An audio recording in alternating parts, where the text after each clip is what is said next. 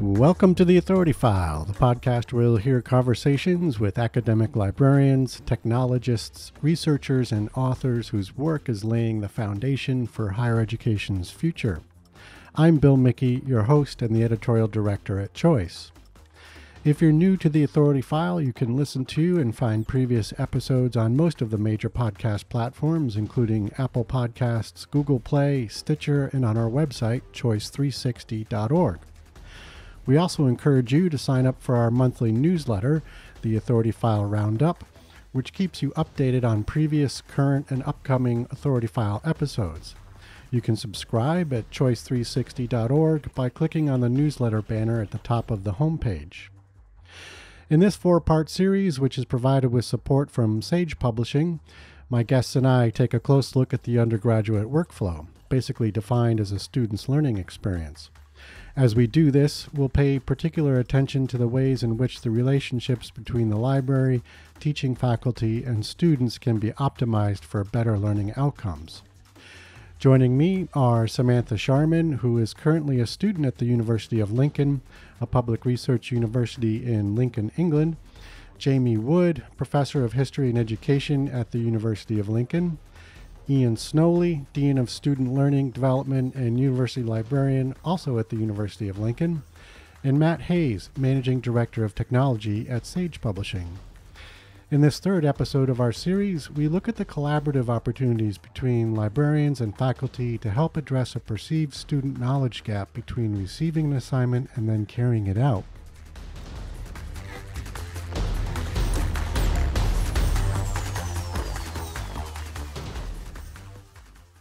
And so I wondered if we could talk a little bit about some of the collaborative opportunities between librarians and faculty to help address some of these issues.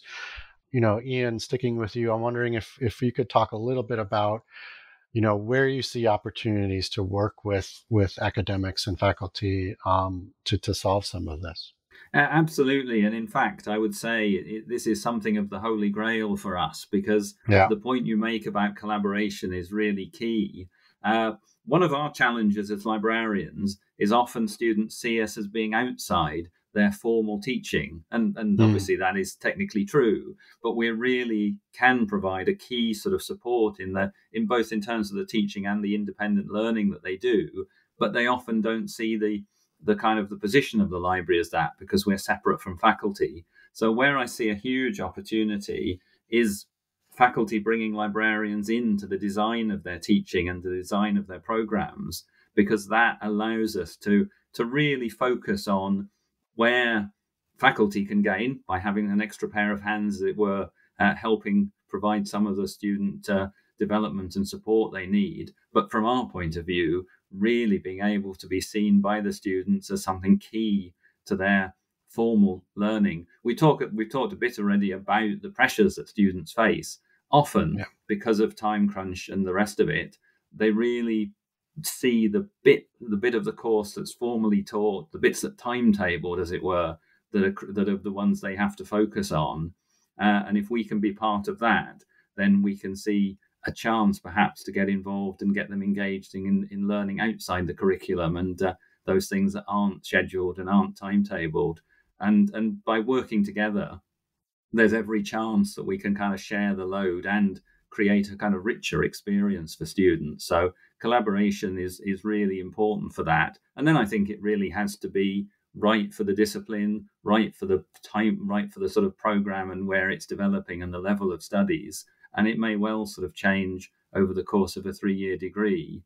And it will vary between different disciplines, but it should be tailored. I think that's really the point I want to make. It needs to fit what the academic is trying to achieve with their program and with the resources that the university is able to offer.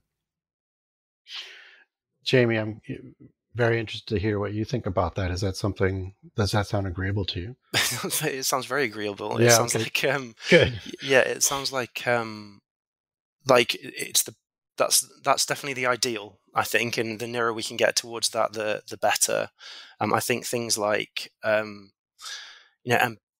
embedding as far as possible the library in things like Ian was saying, designing courses or modules within degree programs is much more preferable to the librarian maybe just coming in as a sort of outside presence at the start of a degree program, and then you never see them again unless you have a problem, or the library isn't just a service that's kind of there either to remediate problems or to deal with super engaged students who would, are kind of thriving anyway, that they're working across the student body. I think it is the ideal, and the best way of doing that is to embed it within the program, because that's the bit of the degree that, for better or worse, that students kind of play most attention to.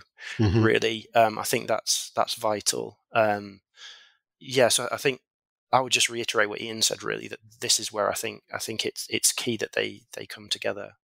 Right. So curious as well, Samantha, I mean, does that all make sense to you, that kind of integration?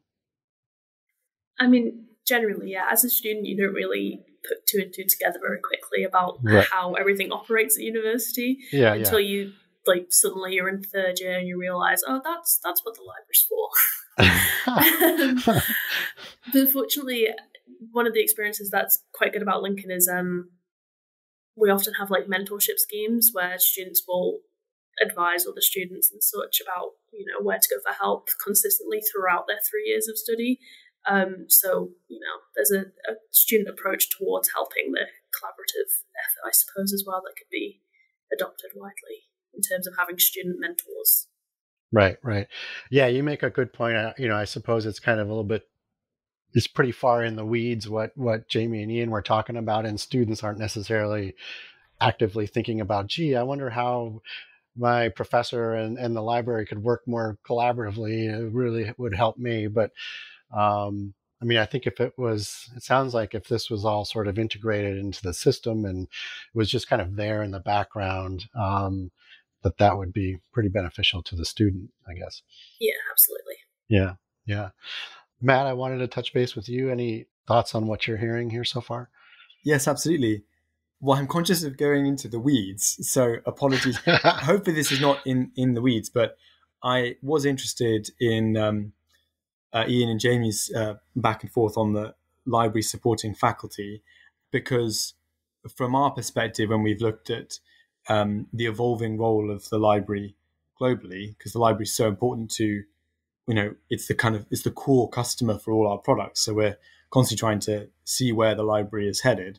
And I think what's interesting there is that there are so many changes in terms of focusing away from being very collection centric and about building up the library as a holding place, either physically or digitally, for content, and instead moving into this space of services to their users. So there's that shift, which makes sense in the context of the move to open access, where actually it's less relevant what the library is buying in and it's more about what's available openly. But I think what's interesting in that is that the core mission and purpose of the library can stay as it's always been. And actually a lot of the things that Ian was talking about how the library could support faculty and undergraduates and other stakeholders in the university is core to its central purpose historically, which is really about helping the university facilitate the best learning and research experience. So I just find that interesting, because it's basically about the library evolving in what it does and taking on new responsibilities as previous responsibilities become less relevant. Excellent. Ian, I'm going to come back to you. I'm wondering and this might be just pretty speculative at this point, but how can librarians and teachers, and Jamie, I'll ask you this as well, effectively divide those efforts that we're just kind of describing to support students in the learning process and their workflows? Like, how might that look in actual implementation or execution? No, absolutely. And I think it's this idea of genuine collaboration, which is people playing to their strengths and bringing to a sort of setup the particular abilities they have. Here at Lincoln, we're just kind of working our way through a new strategy process. And as part of that, we've just developed a teaching and learning strategy that's very skills focused. And we're going to really focus on areas where the outcomes, what we expect our students to be able to do in terms of a range of skills. And we see that as a huge opportunity for the library, because there are lots of skills that are kind of around the use of information and around the kind of use of resources and materials that are actually incredibly important life skills. We kind of have talked, librarians have talked for many years about information literacy, and that can be a slightly misused concept, because nobody wants to be described as illiterate after all, and it has some connotations that are perhaps overtaken by changes in society. But that idea of being fluent with information, being able to use information resources, really are key skills for life. They are skills for employment, for the workplace, and I think it's those kind of areas that librarians can inject into the curriculum in a way that helps and supports the discipline specifics that academics and faculty bring. We're not expecting sort of to teach specialist subjects. We don't see our role as that, but we can provide that kind of academic scaffolding, if you will, around how to use information, how to sort of navigate the academic world. I've already mentioned plagiarism and referencing, and those are key areas for being able to present yourself properly in an academic environment, and to defend your ideas and show that you're doing original work. So those are core concepts that we can bring to the party, and that then support the specifics of the discipline that academics are providing. So I think there is that idea of finding your strengths and bringing them together to really enhance the experience that you offer, and that should be enriching for everyone, because it hopefully spreads the burden and gives everybody a bit more time to do all the things they need to do in these busy times. Right, exactly. And then Jamie, what might that look like to you as an academic in practice? Yeah, I mean, I really like the idea of sort of division. I think there is an important idea of dividing responsibility, but I think also we've talked about working together, and so working together about where that takes place and where that fits within a curriculum or a student's kind of journey through a degree, I think is important too, and therefore sort of. I think staff also need to take some responsibility for thinking about stuff like information literacy, because I think there is a sort of, or digital literacy, or whatever other broader skills we want them to gain. I think so a role for the library would be in helping staff to see how they can teach sort of the very discipline specific version of what information or digital literacy might look like. So I think there's a sort of like I think there's a tendency from academics to look at it as to treat the library as too much like a service department is taking care of certain things, rather than a kind of a equal collaborator in figuring out how we can help the students better to learn stuff and develop skills and develop knowledge and within their specific discipline that will help them to achieve whatever they want to achieve after they've finished with us. So I think that's one area. I think that kind of you join these things together somehow in a kind of useful way. That would be my perspective, I think. Yeah, I'm curious how, like, and again, this is kind of just hypothetical, but I mean, administratively, how would faculty, academics in the library actually be made to come together to kind of accomplish these things? Like, where would that have to come down from? Is it just a matter of the library director or dean, or just kind of coming together and implementing these types of plans? Or I think so. I think it needs to happen at Ian's the dean, so you can ask him. But I think it does need to happen at a kind of institutional level if it's to be effective. Yeah. We've got, you can have really great partnerships going on at a local level that can achieve great things, but that good practice, I think, should be shared more broadly and wherever possible, and sort of applied elsewhere. And obviously there are resource implications. Things take time to do. You have to kind of pick your fights or pick the places where you can make a telling intervention. But But yeah, I think it needs to be an institutional level thing rather than something that's bottom up in this case. Right, grassroots. Would you agree, Ian? Hey, absolutely, and that's why I think for us the change of strategy is a really important point, because it allows us to tie what we're doing to effectively what the institution has set out as its plan for the next 5 years, and that always carries a certain amount of weight. There are always strategy skeptics out there, but you can generally win them over if it's a case of that's the way the institution is going. But I think it's also about the structures and the resources that you have. At Lincoln, we have a large team of academic subject librarians, and that gives us a sort of a real opportunity, because their job is to get out there amongst the faculty in their particular areas and work with them. And in fact, we do definitely have the collaboration that I've talked about happening in some areas. And actually, Jamie is a good example of that in the School of History. But it isn't consistent, and that's the point that Jamie was making. If you rely on this happening at a grassroots level, it will always be patchy. I think what we need is all of our students deserve the same level of support. They don't obviously have the same experience, but they have an experience that's equivalent and appropriate for what they're studying, and that really requires the institutional response that you've picked up on. So for us, the strategy is the key. We're at the start of the 5 years, so we'll have to see how we do, but I think it provides us with a really important starting point.